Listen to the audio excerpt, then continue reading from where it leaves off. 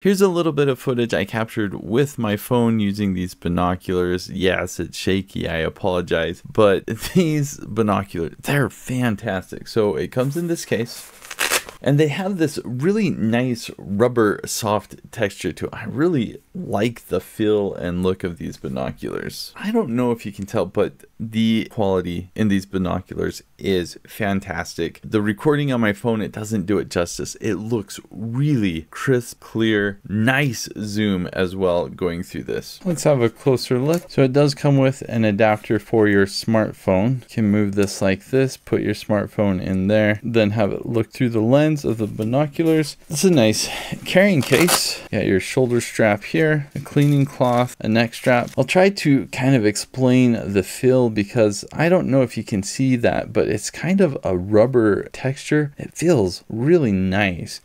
You're not going to lose grip on this. You're going to grip it very well. Caps stay on like that on the front. These caps stay on like that. Then this comes off completely. Here's your focus right here. And you can see each eyepiece does have its own adjustment like this. Goes out quite a bit actually. Let's put that back in. And then if you want to use this single eyepiece, you can adjust right here like this. Really nice. These binoculars were sent to me so I could make this video. I've used several binoculars before, but these are probably the best I've used. And the main reason for that is just I think the glass in this is really good. It focuses very well. Nice, crisp, clear image quality. It also has a few other nice things like these eyepieces. They come out. You can kind of bring these out to whatever suits you so your eyes are closer or further away from the lens. You do have a fine-tune adjustment on this one. You can kind of use it as a monocular, and the focus adjustment on this, it's just really smooth. Now I did try using this adapter on my phone. It worked okay. I found it was probably just about as easy, if not easier, to just hold up my phone to it and kind of move my phone